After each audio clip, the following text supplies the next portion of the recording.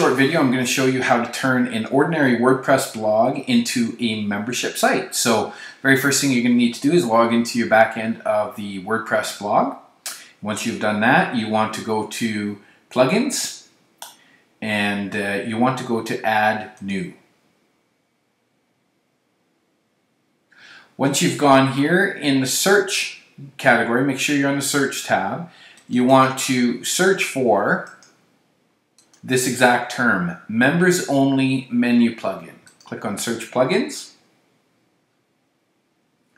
and you'll see it's the very first plugin at the top here. It's got a 5-star rating. It's a very good plugin.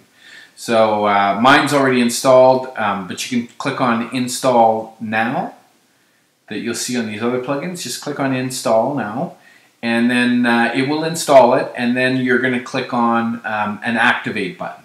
And once that's activated, what you will see is on your pages,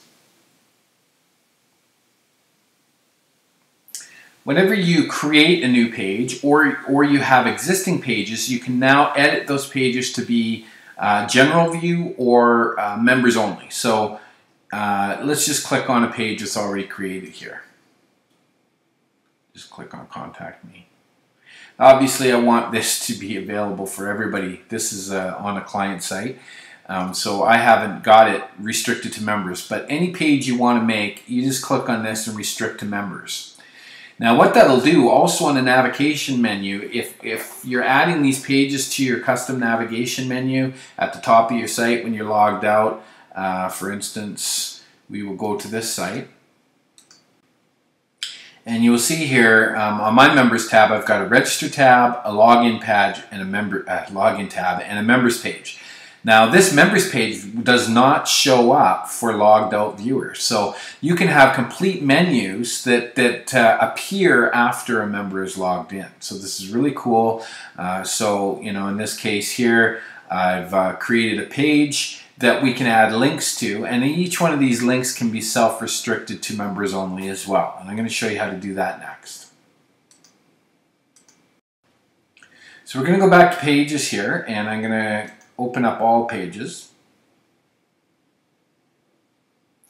And that page that I created here was the members page. I'm just going to show you that first off. And you can see here, it's restrict to members. Now this link here, basically every time you create a page, let's make a new page. You can just put members content, whatever it is. Just title your page as you would a normal WordPress page. Put your content here, restrict it to members, and then take this link and you can put that on any of your other pages that are member content so that people can navigate within their members pages. So that's how you make member protected content, and you can control it on your menu navigation as well. Now there's one other step that will make your membership experience for your user a seamless a seamless action. Sorry, so we want to go back to plugins. Because by default, what WordPress does is when people log into the members area or they register on your page and they log into your members area, they'll get redirected to the WordPress backend. This is not what you want. That will just confuse the heck out of your visitors. So what you want to do is look for Peter's login redirect. Now again, you just go to plugins, you click on add new, you repeat the same step as we did before, and you're going to search for Peter's login direct. So search that plugin. Again, it'll come up first and you'll see mine is already installed. It's got a 5-star rating, so just click on the install now and again activate. Now once you've activated this plugin, what you want to do is go to, it'll show up in here under your settings tab. It will show up, a new tab will arrive, and it will be login redirects. I want you to click on that. And then here you have different functions. But in most cases, whatever you set as the default user when people use our user, which actually would be, I think in general, we'll go and do this step first just so I don't miss anything for you.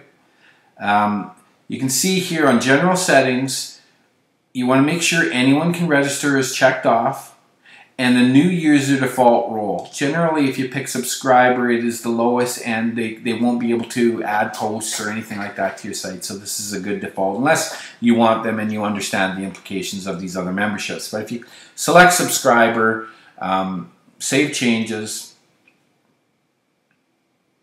Now, let's go back to Peter's plugin.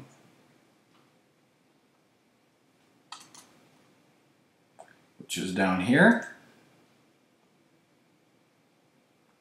And you want to go to the second role here, specific roles. You want to choose a drop-down menu here. I chose subscriber, so it's not in here anymore. I chose subscriber, and then I selected the URL I want people to go to.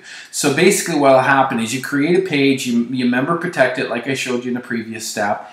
Now when somebody logs in, direct them to the page that you would like them. If you have multiple pages, make a welcome page that explains welcome to the members area, and then you can create as much content as you want for your members, but have it land on a welcome page, and on that welcome page have the links to all the other areas of the members area that you can create at will. So you click on, you make that subscriber, you make it direct to the members area, click on update, and you are done. You have a membership site inside of 5 minutes. So I hope that explained anything. If you liked this video and found it informative, please put a comment below. We love to hear from our subscribers. Thanks.